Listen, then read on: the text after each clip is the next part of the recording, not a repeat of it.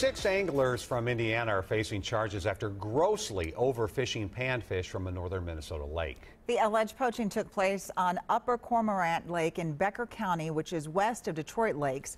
According to the Department of Natural Resources, an anonymous tip led enforcement officers to the group. Bill Hudson joins us now in the studio. So, Bill, this, I understand, is one of the worst cases of overfishing in recent years. Yeah, this happens from time to time, but this is one of the worst ones that the DNR can remember.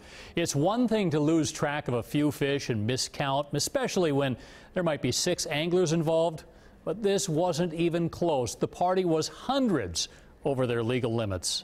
It was an anonymous tip to DNR enforcement that led to the uncovering of this, a massive catch of panfish, crappies, and sunfish, 676 fish over the limit. This really gets under the skin of honest citizens who want to protect our resources. Colonel Ken Soring heads enforcement for the DNR.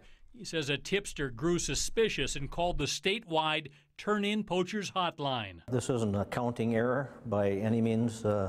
When you're close to 680 fish over the limit, that's intentional. Today, Becker County charged the 6 anglers from 2 Bedford, Indiana families with misdemeanor overfishing. The anglers were staying in 2 cabins at the End of the Road Resort and aroused suspicions by making what seemed like too many trips to the fish cleaning house.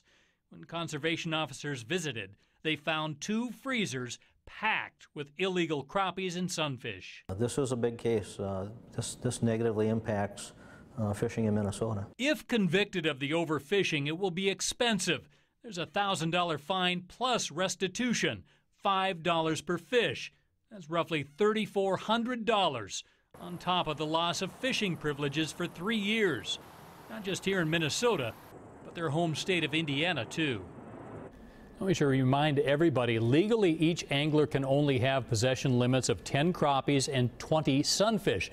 Now that includes what you also have in your freezer at home. So in other words, you have to consume those fish before you're allowed to catch another limit. If you ate 5 of those fish, you could only catch 5 more. So they caught the limit and went 600 plus beyond that. Yeah, they caught over 800 some fish. Wow. So 676 over the limit. Incredible. It is. Yeah. All right, Bill. Thank Sure. you.